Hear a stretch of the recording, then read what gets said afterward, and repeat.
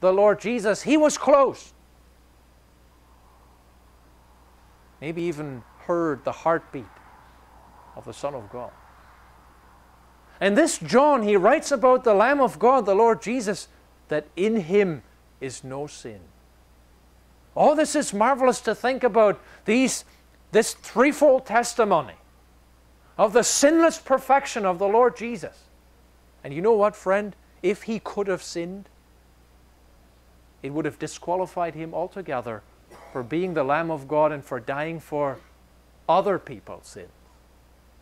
He had to be perfect, without blemish, without spot, as this lamb in Exodus 12 had to be. You know what, you might say, oh well, this is just, the apostles, and they had to write good about the Lord Jesus. Listen to this now. Here's Pilate. And the Lord Jesus, the Lamb of God, was led before Pilate. Pilate was a very able judge. He would have judged many criminals in his day. He would have been face to face with all sorts of people. And this day now he is face to face with the Lord Jesus, the Lamb of God. And he is examining the Lord Jesus. And this is what he said to the crowd. Now remember this. This is a Roman governor. He said to the crowd, behold, I find no fault in this man. Marvelous. If he wanted to say something against the Lord Jesus, it would have been a lie. He couldn't find any fault in him because there was none. Sinless perfection. I'm thinking of one more. Even the crowds that followed the Lord Jesus, some of them believed in him, yes. Some of them were disciples of him, yes. But many of them were such as the Old Testament prophesied, despised and rejected of men. Many of them just followed to see something great done, but really deep within, they did not believe that this was the Messiah, the Son of God, the Savior, the Lamb of God. But the crowds, the people of his day, as they looked upon the Lord Jesus, they also had to say, this man hath done all things well. They couldn't find no fault in him. The Lord Jesus, the Lamb of God, without blemish, without spot. Think again of Exodus chapter 12. So they had to take this lamb, without blemish, without spot. It had to be fit to become that Passover lamb. Set aside 10th to the 14th day to prove it was all right. Had to be taken. It had to be killed. Its blood had to be caught in a basin. And the blood had to be applied to the doorposts, side posts, and also the upper post of the door of the houses in which the Israelites were resting, where they were.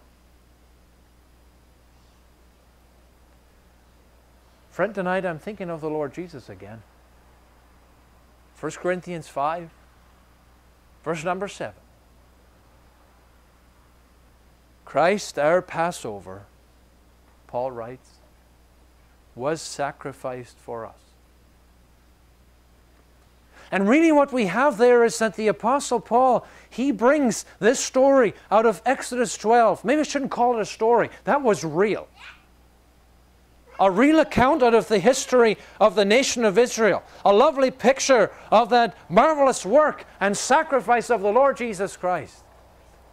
And the Apostle Paul, he brings this account out of Exodus 12 into the gospel context, into New Testament truth. He makes the connection. Christ is the Passover. He is the Lamb. He was sacrificed for us. Paul is looking back now to the cross. The cross then was past. From Exodus 12, the cross was still far in the future. The Lamb of God had been, and here again is a picture, prophetically been spoken of that he would come. But now Paul is looking back. He's looking back to the cross. And he is making known unto us that marvelous and precious truth. Christ was the Passover Lamb. And he is agreeing with what Peter says, the Lamb of God without blemish and without spot. and with what all of the New Testament proclaims unto us, that it was the Son of God, Christ, the Lord Jesus, who is the Lamb of God. What about Him? Paul says there in 1 Corinthians 5 that Christ our Passover was sacrificed for us. Friend, tonight, as we think of such a statement, it would bring before us how awful sin really is. Friend, tonight, for God to be just, to be the justifier of many in this world, I say many because only those who would exercise their personal faith and trust in the Lord Jesus Christ as their Savior, He was sacrificed for me. It's only them who will experience the justification of God, to be set free from judgment, for punishment from sin. Only those. But for God to be just and to be the justifier of many, for God to actually be able to provide a way of salvation, a way of redemption by which you and I could be saved, sin had to be paid for. God could not be just and just overlook sin, sweep it as it were under the carpet. It could not happen. God would otherwise not be a just God.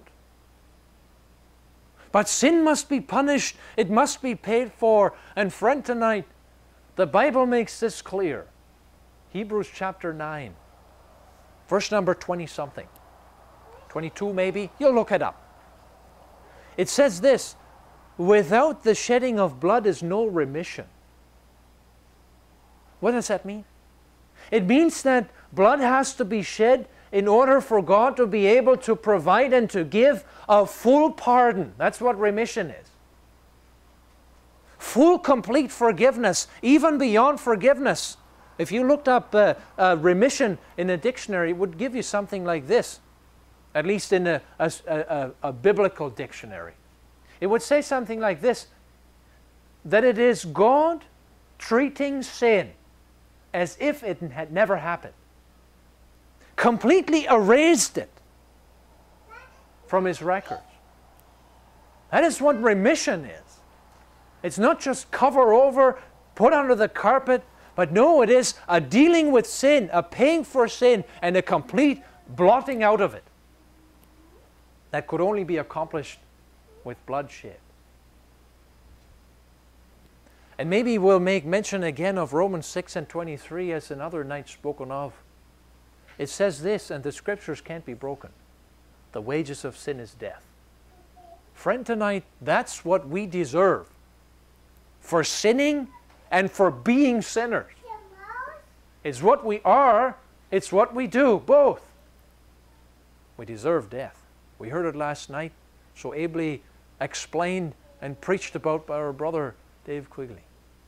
That sin deserves death.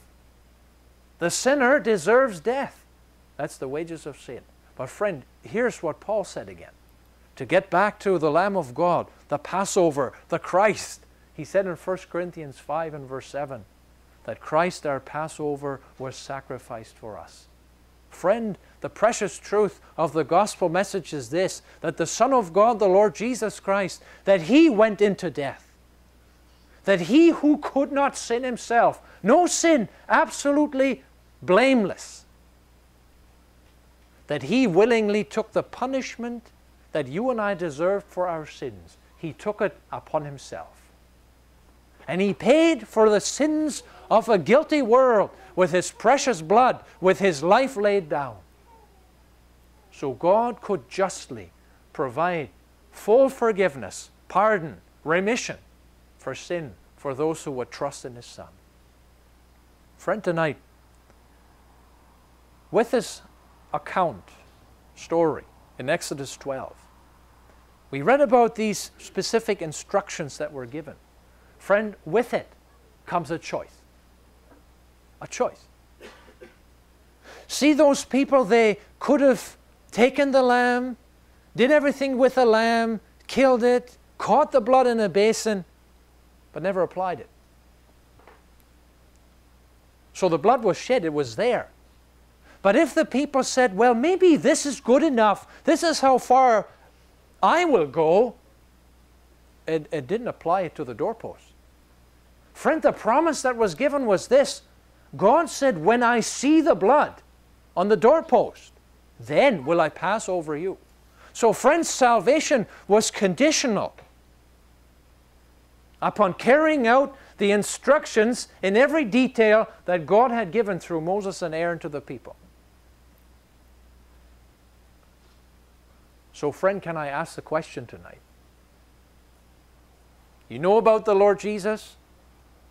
You've been reading the Bible yourself, maybe for many years. Maybe you're attending some kind of religious group, something, whatever. You don't even have to tell me. You believe that the Lord Jesus went to the cross and He died for sins. But friend, can I ask this? Have you ever applied the blood to yourself? Can I say it that way? Have you ever put the blood on the doorpost, your doorpost? You say, Holger, what are you talking about? I'm talking about this, that the gospel message brings very clearly before us the personal responsibility of every individual in this world to put their confidence 100% in the person and finished work of the Lord Jesus Christ. That's what it means to apply the blood to yourself. To take this provision for yourself is no good to know about it, to know that it is there, but to never have applied it to yourself. Still under judgment.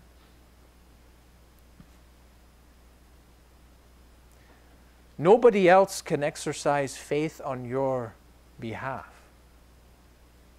I told that my parents the other day.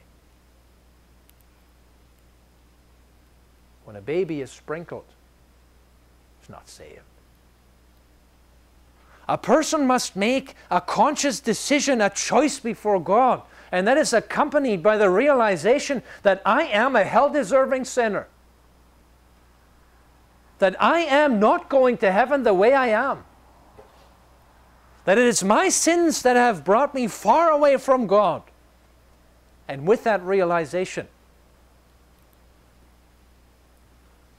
for a person that is saved, comes that moment, and we can look back to a particular moment when we trusted that the Lord Jesus died for me. That's what we read in Galatians chapter 2 and verse 20. This is really the personal testimony of the Apostle Paul as he thinks of the Lord Jesus, that Lamb of God. And he says this, that the Son of God who loved me gave Himself for me. Friend, I know the time's done. But you think of that firstborn, maybe a little boy, in that house, there in Egypt. He looks upon that lamb, the carcass of it, remnants of it. He looks upon the blood in the basin. He looks upon the blood that was taken from the basin applied to the door. That little fella would most certainly appreciate that that lamb died for him. That that blood had been put on the doorpost so that he could be saved. That he did not have to perish, that he did not have to die that night. That judgment would be passed for him. He would appreciate that. And friend, tonight, he would never forget all his lifetime that moment when that lamb died for him. Friend, tonight, as this meeting comes to a close, I would like to urge you tonight to think about eternity, to think about your soul. And you heard tonight, there are those that are saved, there are those that are lost. That you would think about your condition before God, that you would get located tonight where you are. And if not saved, then you're still lost. And the provision is there for you to take. The Lord Jesus died for sinners. He died for the ungodly. The question now is this: did He die for you? I want to pray. Our Father in heaven, I want to thank